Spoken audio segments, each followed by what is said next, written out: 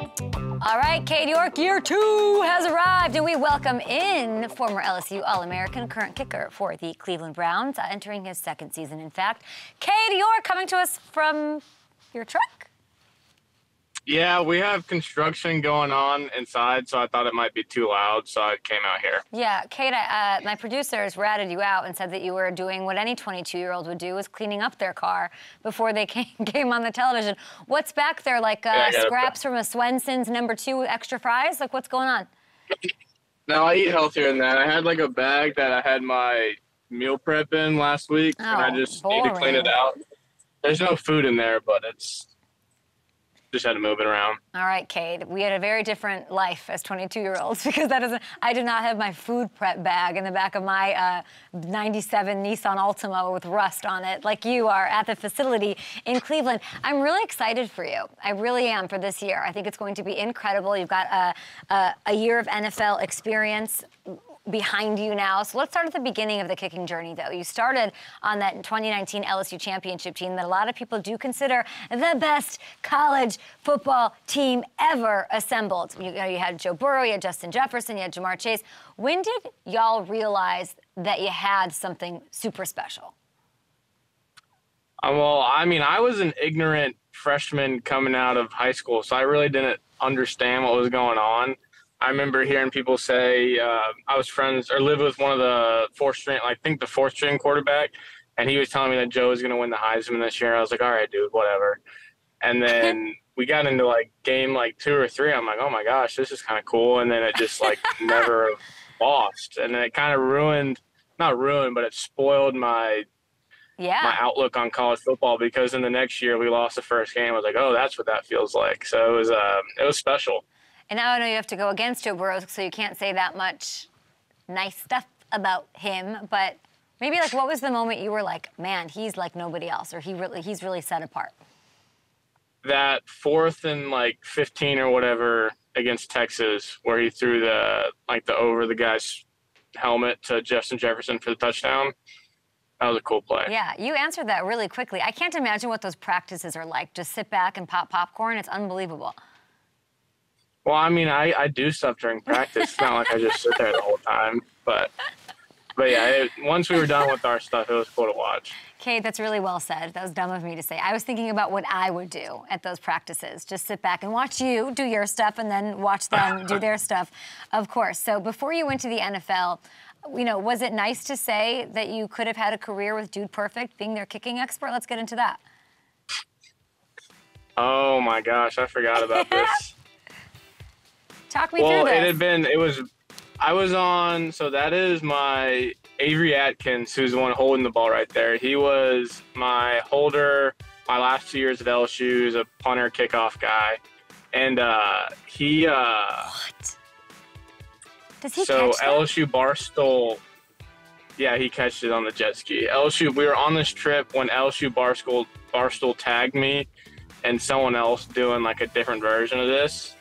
So it was our mission at the lake that day to do this. So we woke up and went out and had some guy on a jet ski, and it took us 15 tries. 15? Which it's low. I would like to say it took me 3 tries, but it took some calculations. So 15, I don't think that's that bad, though.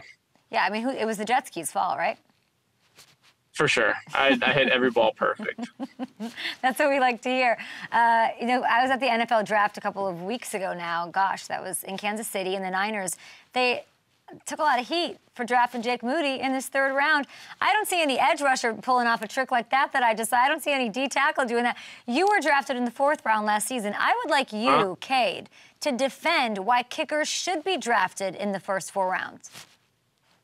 I mean, I love it. I hope that someone next year gets drafted higher than Jake. There was 2 guys drafted higher than me this last year, Jake and Chad, who I'm actually good friends with.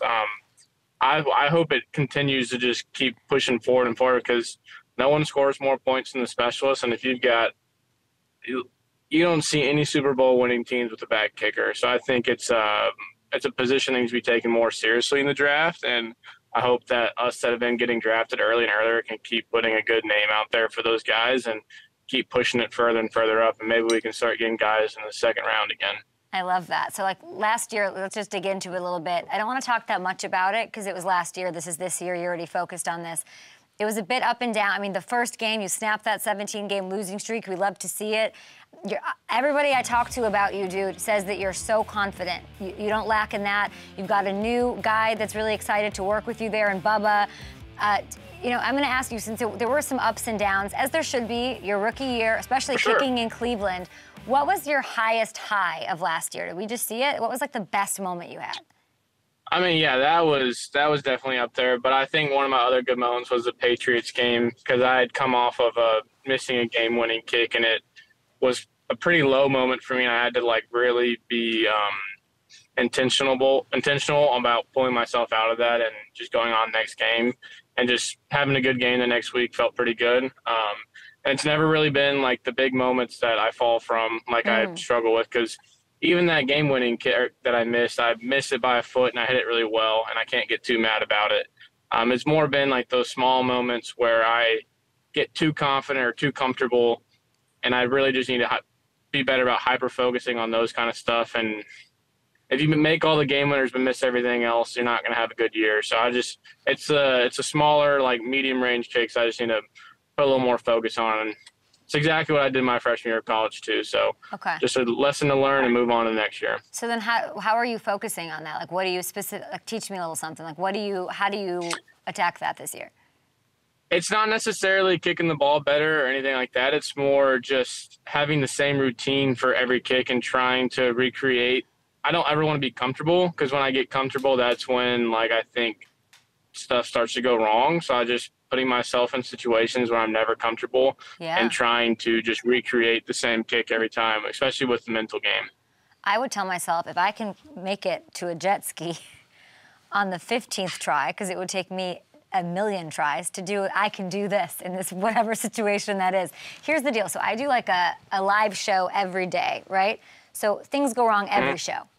And I don't have any time to think about it, because I get off set and I'm like, oh, shit, I have a show in 23 hours. Like, I move on right away. I would not like it if I had a week between shows, because I am a stew on it person. And the way that I live my life, like, it doesn't affect me that way. Like, I have to just be on my stuff and, like, roll out there. How do you go through a week where maybe, like, you didn't like a kick, or, like, I'm not even talking about with the Browns, just in general in your mindset.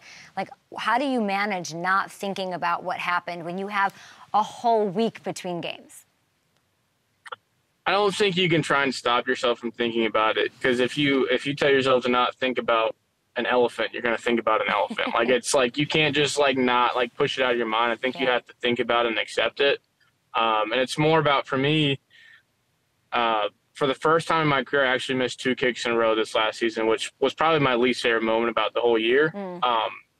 I've been pride myself on being good about whenever something goes wrong, I almost get even more motivated and be able to step up in the next moment. So whenever I have a bad game, I usually don't follow it with 2 bad games in a row. I usually, or at least the next kick I go out there, it's going to be a good kick. So I kind of try and channel it to almost pissing me off and, like, going to, like, be really good on the next one. I try not to let it leak into, oh, well, no, what if I do it again? So it's more just you have to think about it, accept it, and be able to kind of channel that in the right direction, rather than letting it go in the wrong way. I love that. Cade, you're going to have a great second year. I'm so excited to watch it.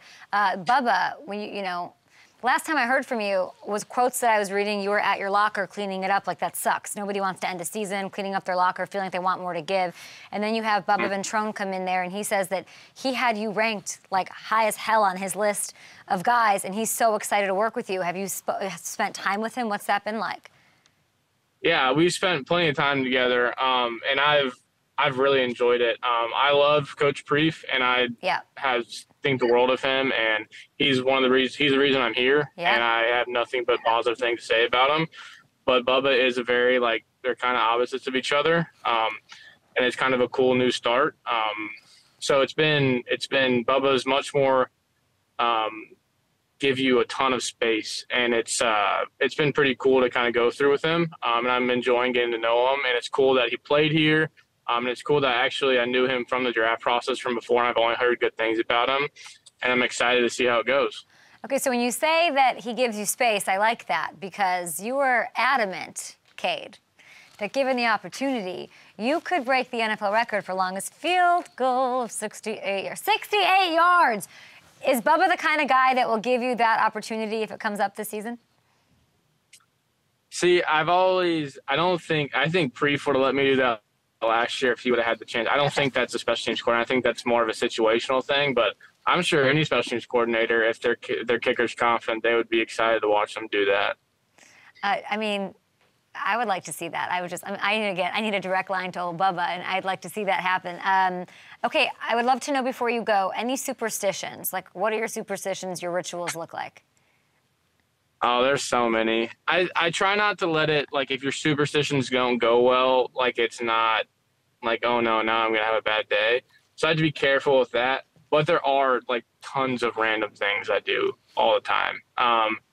Like, when I'm in pregame, if you watch me, the way I kick in the net, I do the same. After the last kick, I, like, pick the ball up, I spin it in my hands, and then I, like, drop it and drop kick it with my heel backwards into the net, like, every time. I have the same thoughts in my head every time I go and kick, or I try to. Again, something I'm going to be better about next year. What are the thoughts? I have I'll keep that one to myself. Okay. And like in the locker room, like pregame, like I eat the same food all the time. I have the same gummies. I have like a Rice Krispie treat at halftime. Like there's tons of stuff. You have a Rice Krispie treat at halftime, like out of the wrapper, or like somebody makes them for you?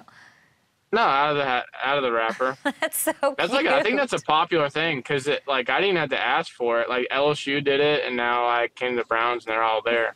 You need to get that Rice Krispie treat sponsorship, Cade York, and we are hoping for it. We wish you luck. Tell me before you go, the vibe around that Cleveland. I mean, those fans, they want to win. They want to contend, of course. What is the vibe and the energy around that facility right now?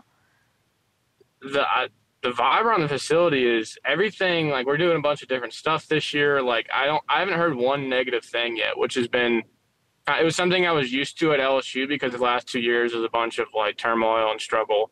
And even last year it was a little bit wishy-washy, but I've heard like zero negative stuff. It's like the most team camaraderie I've been around since my freshman year at LSU. It's been actually like very enjoyable to go to work every day, and I'm excited to walk back in there after this and get back to work. So it's pretty cool. Sorry they kicked you out to your car, buddy, but we appreciate you making the time. Cade York, everybody, with the Cleveland Browns entering year 2. The word is excitement. The word is 68-yard field goal. You won't tell me your thoughts, but we're giving you all the Rice Krispie treat vibes going into 2023. Good luck and thank you. And just get a burger. Just like...